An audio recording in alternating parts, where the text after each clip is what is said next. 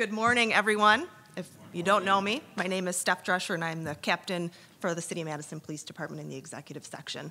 And for those of you who do know me, know that it's going to be very hard for me to just stand here and try to talk to you.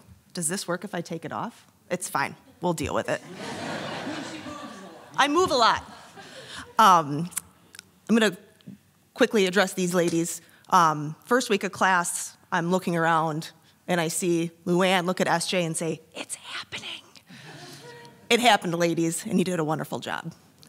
So in April of this year, I signed off to join the first cohort of Policing Leadership Academy, much in the same way that I joined MPD. Sign on the back page, what have I just done? What am I about to get into? What I have found is that both of the paths and the choices that I have made have shown me what true passion and compassion look like. They have been fulfilling, inspiring, and self-transformative. They've also given me lifelong friends. Don't cry, Chris. Now I'm going to cry. I didn't write anything specific, but let me see what I got here in my pocket. Maybe I could do a Ken Corey on us on the napkin? No, just kidding. There's nothing on the napkin, by the way. So I'm going to just briefly talk about a speech that I heard that has really changed my life. In 2014, so almost a decade ago, Admiral McCraven gave the commencement speech to the University of Texas. And the University of Texas slogan is, "What starts here changes the world." And he said, "I like it." And I was like, well, I like that too.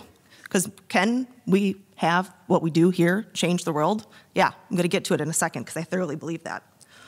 He started out with a group of 8,000 people that were graduating that day. And he said, each person will meet about 10,000 people in their lives. If you can change 10 people's lives, and he did all the math, and I didn't do the math for this class, but in 125 years, the 2014 class of the University of Texas could have indeed changed the world. And what he talks about and goes on to talk about is the book, Make Your Bed. Simple steps you can take to change your world and your life. And what he talks about is his experience being a Navy SEAL.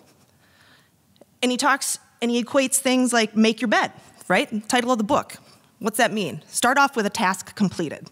Because even at the end of the day, if nothing goes well, you can get back into a bed that you made. He talks about failing and going to the circus, which is where you have to do more calisthenics and more and more and more.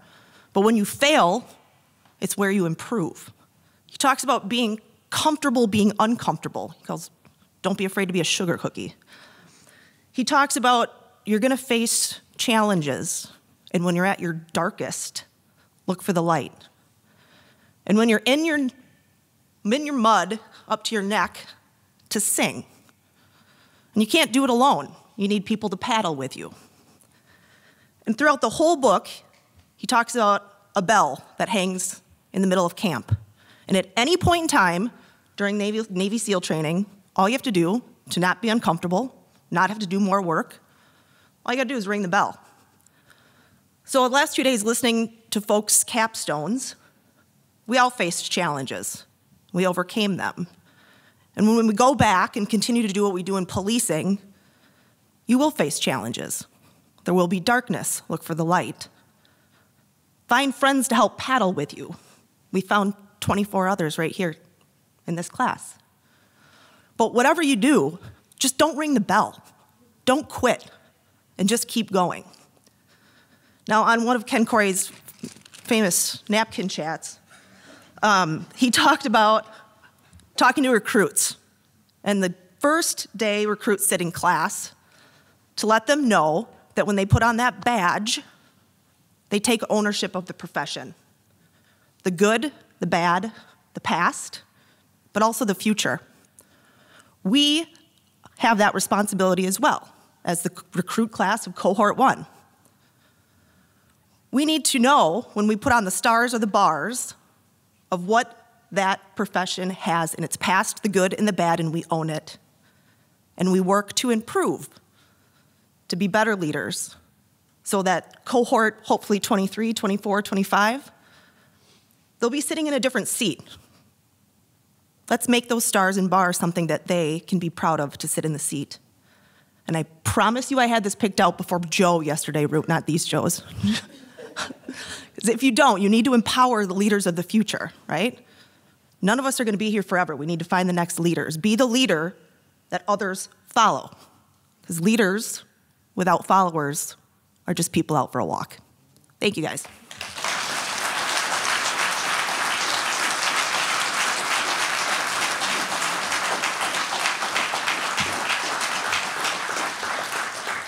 So you can see why we feel it's so important that you also hear from this class. And we have a distinguished member of our class who travels farther than anyone else to get here.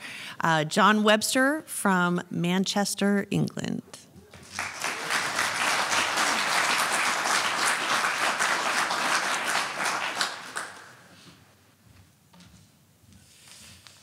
It's not a Kleenex, but it's not far away.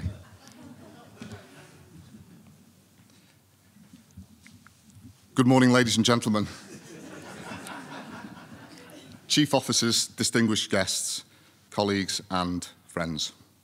It's a huge honour for me to be standing here today in front of you all, within the walls of a prestigious university, within a quite remarkable city, 4,500 miles away from my home. 7 months ago, my chief, who of course some of you have met and epitomises Britishness, asked me in his ever so traditional English accent, "John, would you go across the pond, my boy, and show the Americans how we do it in our green and pleasant land?" So being a man of the world, I thought, get me some of that. Is that what they say in Texas, Chris? 6 weeks in the US, what's not to love? In all seriousness, I was excited, but also a little apprehensive. What was policing really like in the United States, I asked myself. Has it fallen as much as the media really portrays? What are its leaders like? Are they made of the right stuff, as we say in England?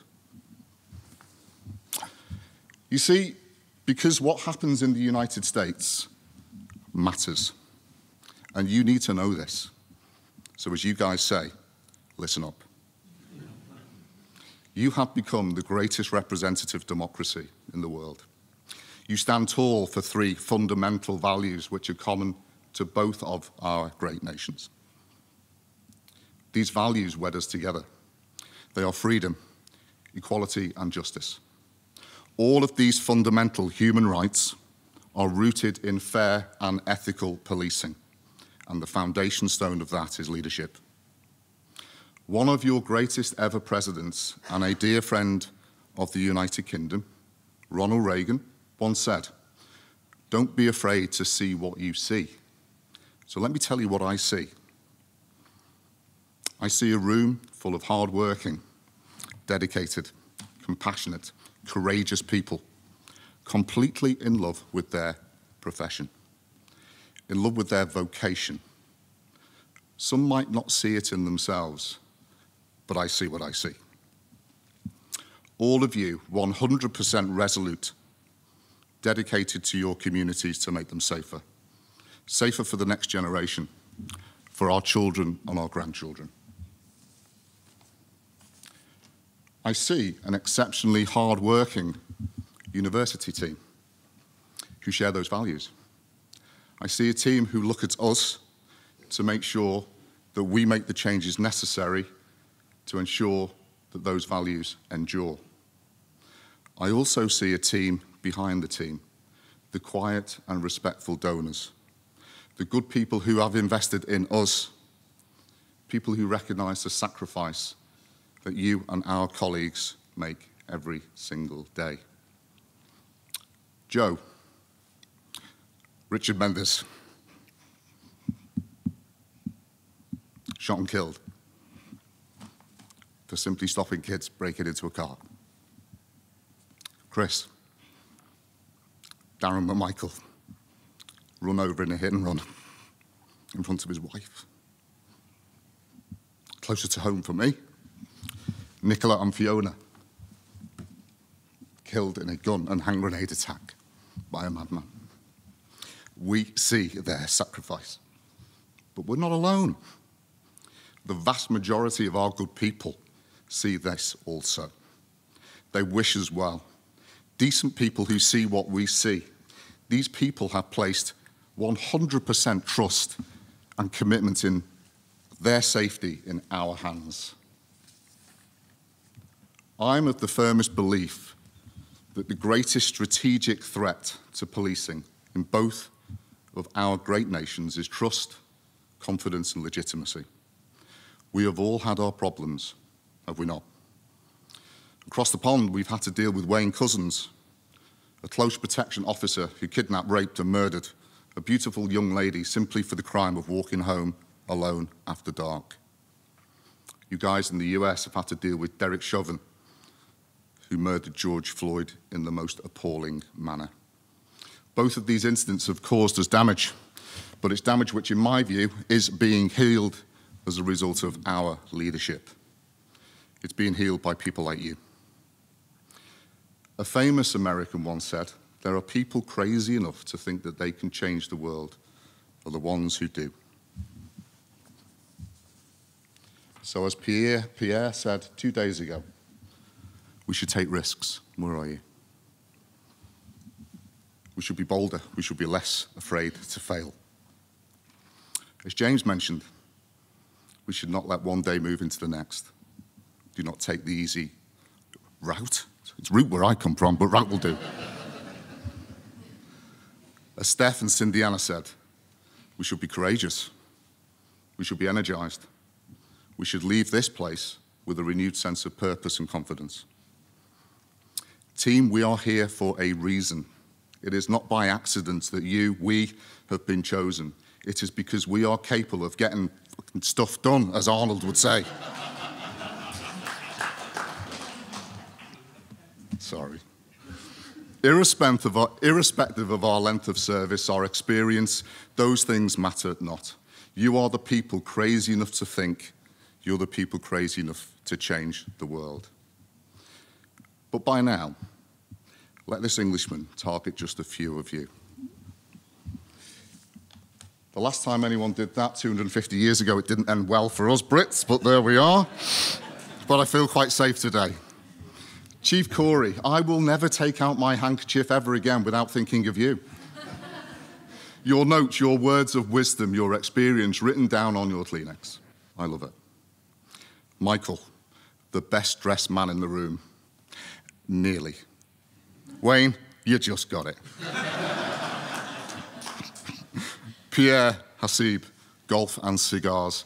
You would fit right in where I am from. Chris, the big Texan, whose heart is made of marshmallow and has the most polite and self-assured son I have ever met. And I'm sending my daughter over to Texas. Jesse, who has educated me on US history and culture. And of course, Joe, who has educated me on the art of the old-fashioned drink. Danita, my wife wants to know who does your nails. They are bling, they are beautiful, they match your passion and your energy. I could go on, but I won't. Each and every one of you are unique and very special. You're my colleagues and you're my friend. Before I end, I'd just like to tell a story, if I may. It's a story about a young man brought up in a working-class family from a rough part of town. A young man who was a bit lost in life, couldn't figure out what direction to take.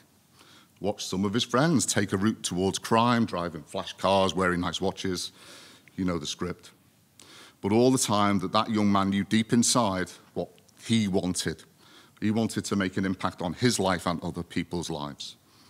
Well, it won't come as a surprise to you that young man is not a young man anymore. And I suspect that the start of this story is familiar to many people in this room. But my book, your book, is not yet concluded. There are many chapters left to pen, and it is up to us to decide how they read. We are the leaders of today. Nobody else is going to do it. We're the people who are going to make the difference. But finally, to the very best of us. Luann and Sandy Joe, a lifetime of service. Thank you. Best wishes. God bless.